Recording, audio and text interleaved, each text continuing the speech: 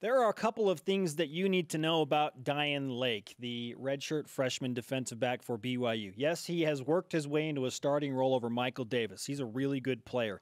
Has two big interceptions. One of them got returned for a pick six at Boise State.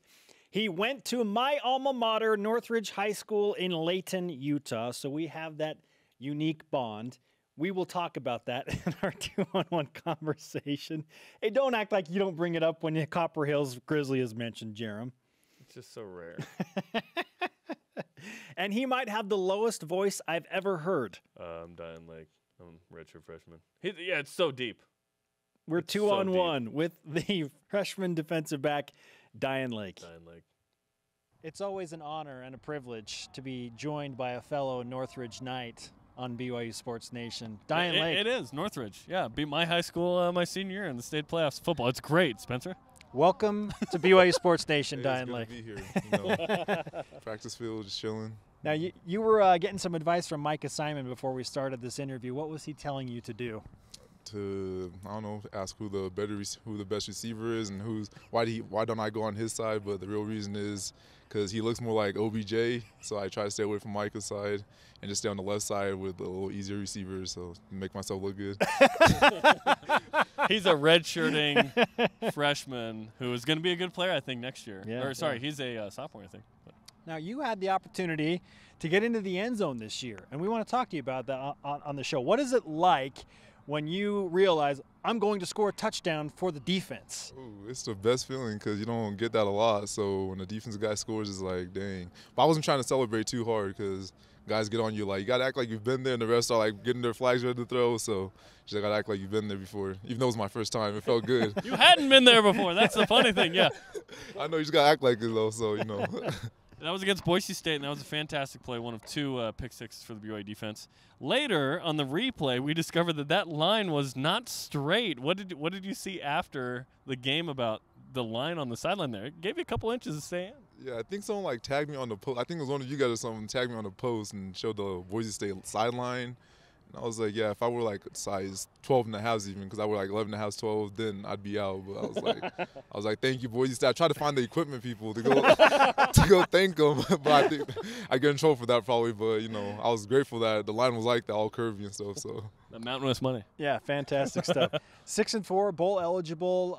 Now headed to San Diego and the Poinsettia Bowl, but you've got 2 games left.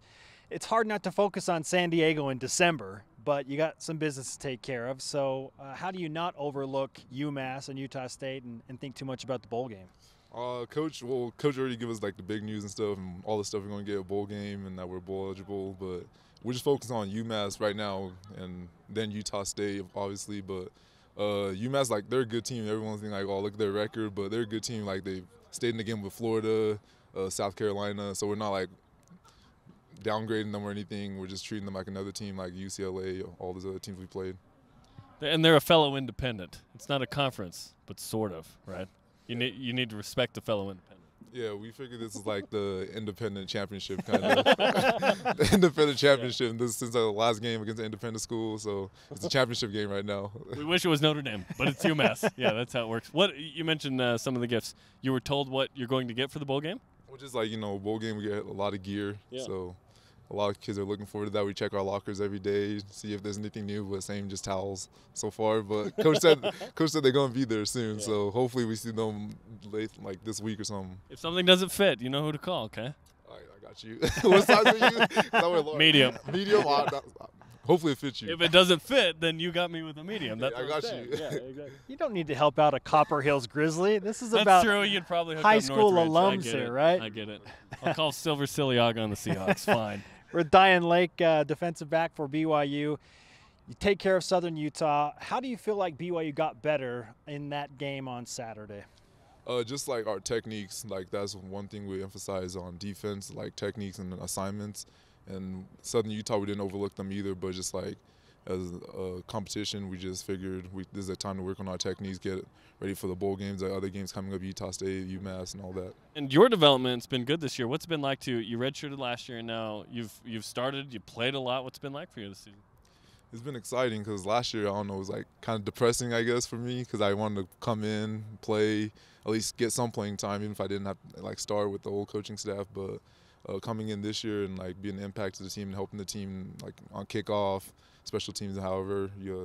It's just been good and exciting, and I just try to get better and better each game. Where has Coach Gennaro Guilford helped you develop in your personal game as a defensive back? That would have to be staying patient, because in high school I was just like, oh, I'm going to get this dude, and I just go up and just jam him, try to lunge, and of course I'd get them because they're slower in high school. But here, I used to just still try to do the same thing, lunge, but the receivers are better and they'll like avoid you. And so he just like helped me be more patient, like keep moving my feet and before my hands and all that. So that helped a lot.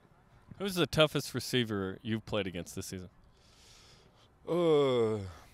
It would probably have to be number 8 from Mississippi State. Ross? Fred Ross. Ross. He was good. He's a good route runner. Yeah, and he's fast. What's it been like to play? You've played 8 really tough games, and then the back 4. Those are still some quality programs, but not as tough. So, how have you guys managed the kind of uneven scheduling? We just the first start of our schedule, everyone knew it was going to be hard, and we won the games we had to win, and we could have won more, obviously.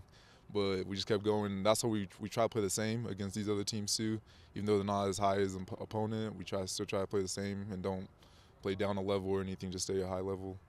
Other than redshirt receiver Micah Simon, who is the toughest BYU receiver you go up against in practice? In practice, besides our avatars, Nick and Merle and I call them avatar receivers, and they both go out there. He just barely had to catch. He just barely had to catch on me, but yeah, those guys are like, I don't know, they're hard to guard just because they're like 6'6", 6'5". They're hard to guard, but the hardest one would probably be Jonah or Bo Tanner, because they're so shifty and quick, and it's just hard to stay with them. Very good stuff. All right, Dayan, we appreciate the time. Let's give you some BYU Sports Nation karma for the game against UMass on Saturday. I just want everyone to watch the game and keep cheering us on. And fill the stadium, obviously, because we don't like when the stadium's empty.